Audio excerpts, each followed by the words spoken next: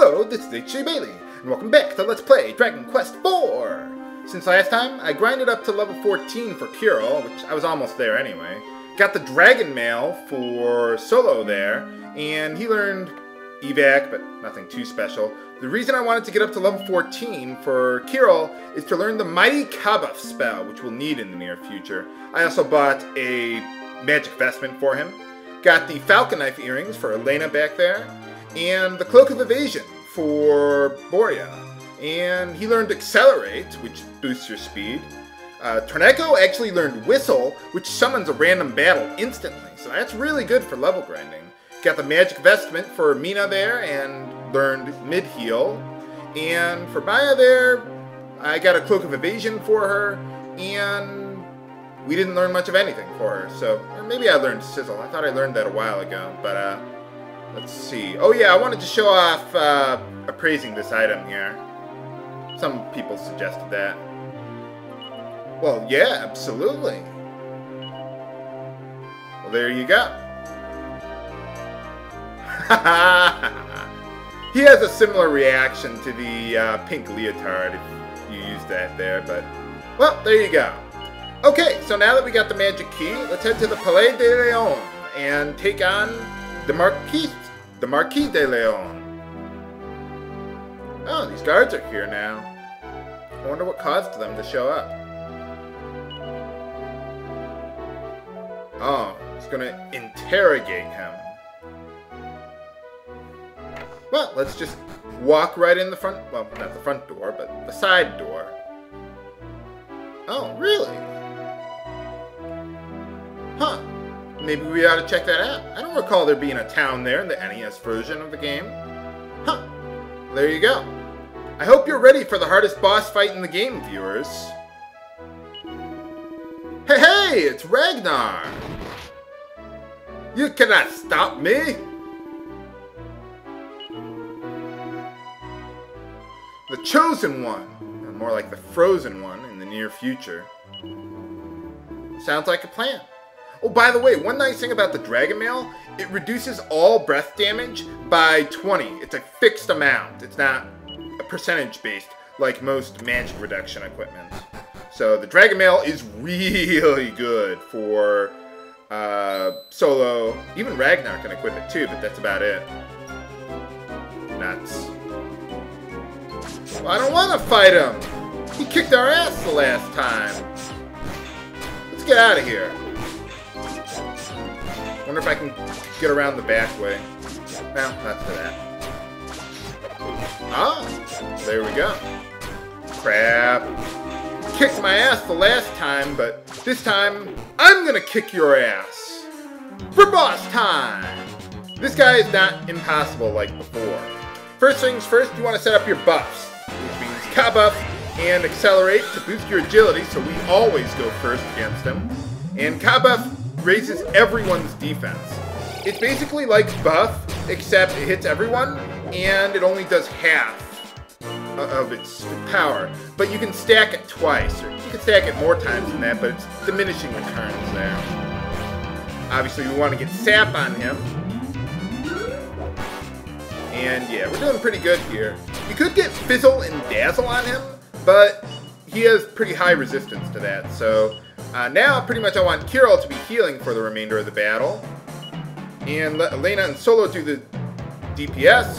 And I want Boria to defend. So that way, in the event that the Marquis uses his chilly breath, ow, we wouldn't die.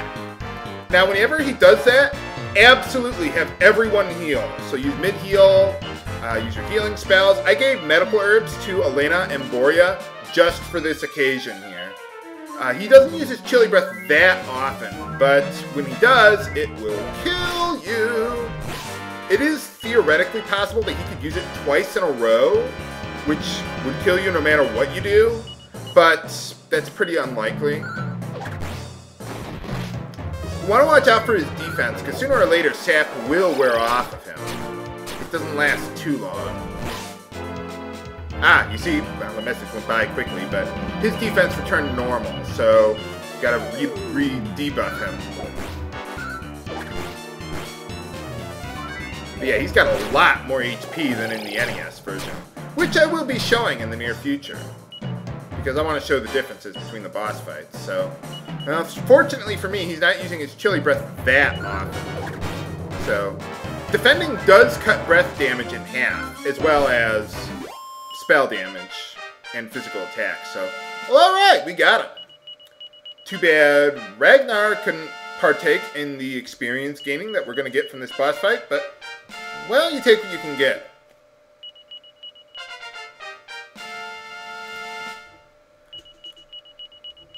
Kind of odd that he gives less experience than a liquid metal slime.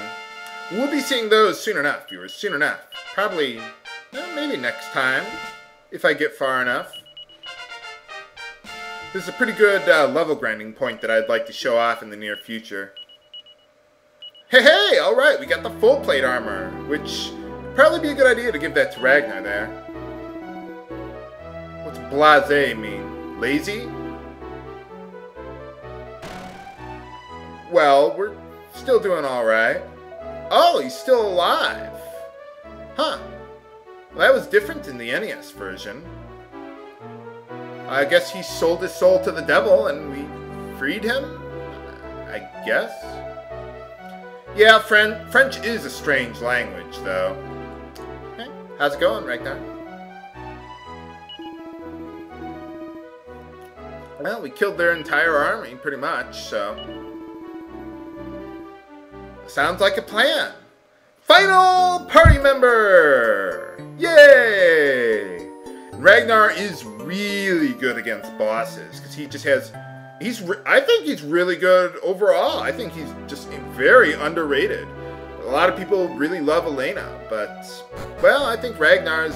Well, it depends on the situation, but I still think Ragnar's really, really good. So, that's one reason why I got the Dragon Slayer for solo, because I might want to hand it down to him sooner or later. Globetrotter. Ha ha. Well, you know why he's smiling? So we got New World map music. Let's check it out. I'm going to be a little quiet here while I use my new inventory from Ragnar. Yeah, it's just so majestic. I love the world map music once you get all the party members.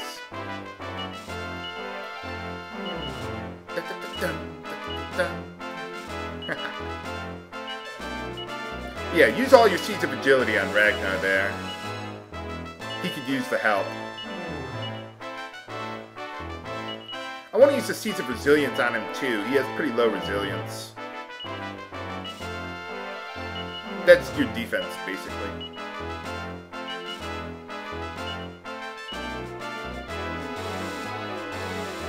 Let's see, is that all of them? Ah, there we go. One other thing you can do, now that you have all your party members, if you switch someone from a given chapter to the lead of your party, you'll switch to that character's world map music. That's really cool. I love that. So, if you put Solo alone in the party, then you'll get his world map music. So, yeah, that's pretty nice. Let's see, Ragnar there. Where's the... Yeah, I'm going to use this party for now. There it is. Full plate armor. Okay. Yeah, let's give that to Ragnar there. Maybe sell some of his excess equipment off screen. But now, let's go see how that fight would have transpired there in the NES version of the game. Okay, we're back in the NES version of the game now. And I just wanted to show you how this boss fight will go this time around, because it will be a lot easier here. They really beefed up the bosses in the DS version of the game. So anyway, let's take a look at what we got here. New to this version, well, new to my setup, I have the Sword of Lethargy for solo there, because it can put the boss to sleep, and it is really good. Doesn't work in the DS version. Christo, I have the Sword of Miracles for him. That is huge! Massive attack power, and it can also drain HP from your enemies, so it's just obscene. Metal Babble Armor, also obscene on the physical defense side there, but it doesn't resist magic like it does in the or the DS version of the game. So, everything else, pretty much the same there. And I'm going to be using the offensive tactic for this one, because Borya Snowstorm will actually work on the Marquis here, whereas it didn't in the DS version of the game. Hey, how's it going? Oh yeah, we did kind of pass by there. I had to come back there and check it out after well, recruiting Ragnar. I think she says something different once you've gotten all the lights together. These are all the party members that we'll get, or all the permanent ones anyway. Nuts. I'll do the best I can. Hey, how's it going? Oh yeah. Well, I don't think you're inferior to me. I'm the chosen one!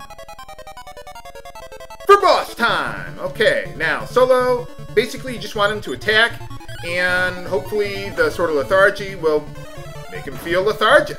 So, unfortunately, I don't think Bray will actually use Sap on him, even in the offensive paradigm, so, oh well. Christo will uselessly try to cast Stop Spell on him, unfortunately. Oh well. I mean, it can stop him from casting a spell, but I don't care about that. But I want Bray to be using his... There we go, we got him to sleep, alright. I want Bray to be casting Snowstorm on him. In the DS version, he has immensely greater resistance to ice, so that's why I don't want to use it there. But here, I'm okay with that. Hopefully, Christo just won't cast Stop Spell on him anymore. Yeah, he has a little resistance to ice, but not that much. Yeah, you see how Christo is regaining HP there? The only thing with the NES version with the Sword of Miracles is that if you kill the enemy with the sword, you won't regain HP from it. So, but they fixed that in the DS version of the game. So, that's pretty nice. Alright, got him. Yeah, pretty easy. He doesn't have a whole lot of HP either, so that makes this fight a lot easier. So, oh, yeah, we're probably going to gain a whole lot of levels. Too bad Ragnar can't take advantage of that, but, oh well. Well, at least get a whole bunch of new spells. Not that I can really use them. That's a thing with the NES version. Because of the way the tactics system works, I can't get Christo to use his buffs. Like, well, in this game it would be called, what would it be called? I know it's not K-buff. Increase, I think they call it, if I recall correctly. So, we got that going for us, but, oh well. Yeah, I hope you like hearing that victory noise, viewers, because we're going to be hearing a lot of it in this game. I'm not going to go over every single boss in the game that, in the NES version. I mean, the two that I've shown now, I might show a couple more, but for the most part, I'm not going to show every single one. And yeah, I just want to give you an idea how the tactics system works, any major differences that I'm making between one game and the other, and so on. So, yeah, that would be me. Ha ha. Yeah, in this version of the game, they called him Necrosorrow, and he dies. He doesn't... apparently, they censored his death in the DS version of the game. I don't know. You've been speaking with a French accent. No, that's only in the DS version of the game. This version of the game, we don't have to worry about that, thank goodness. But where do we go now with all of our fresh party members? Find out next time on Let's Play Dragon Quest IV! This is H.C. Bailey, signing off. Have a good day!